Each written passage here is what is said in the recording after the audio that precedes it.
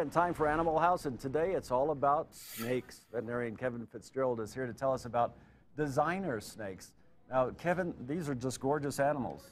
Well, these are gorgeous animals. These are owned by two of my clients, by Leslie and Ariel, who breed and they've made some designer kinds. This is Blizzard, who is, all these today are Burmese pythons, but I just wanted to show you the different morphs that they take, yeah, and the different things that they've done. Now, is this on purpose, or does nature morph them? Well, some of them are nature, but Look some, at that baby. some are wow. This is Murdoch, who is a bigger python, who look at Murdoch, who is a good-natured soul. And lucky for us, he's a good citizen. Now, do they do this for camouflage purposes, or just? Albinos can happen in nature. You know, a small percentage of births are albinos for most species. So this is albino Burmese python. Wow.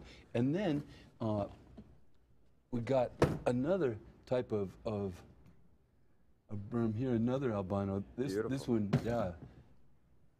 Gorgeous. This is Lemon Drop. And Lemon Drop. Yeah. So again, these are not purposely designed by people, genetically produced. No, Lemon Drop is just a regular albino. But here we got, these are called granites. Wow, so gorgeous. This is, yeah, and lucky for us, pretty good-natured snakes. You know. All right, well, good. Hey, Granite. So these guys are constrictors. They're not poisonous. And you know, snakes get a bad rap, but they do a great job for rodent control. Here in Colorado, where they kill the snakes, we end up with plague in the prairie dogs and with hantavirus. So they're doing a great job for us. So are these for sale? No, not for sale. These are owned. These are family members. So they come from your families. Yeah. All right. And this final one here the last is. one. Yeah. This is what's called a hypo, and these are gorgeous. Now this one is a designer kind that's made by crossbreeding. Now, as a veterinarian, what kind of problems do you see with snakes like this? Well, we can see respiratory problems, we can see skin problems, they get cancer, they get arthritis.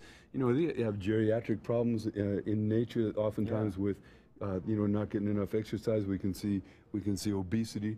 So just like us, we have a lot of the same problems. And I think they're a real commitment, because these guys can live, you know, 40 to 50 years. And so I think that anybody that takes one on has to really do if you take on an animal, you're duty bound to take care of it. Exactly. All right, Dr. Kevin, thank you very much for bringing in the snakes this morning. I think you and I are the only ones who would like to handle snakes around here. That's right. Thanks for all you do for animals. Thank you. Everybody has run from this place right now. Thank you. We'll bring Natalie back, and we'll be back in just a minute.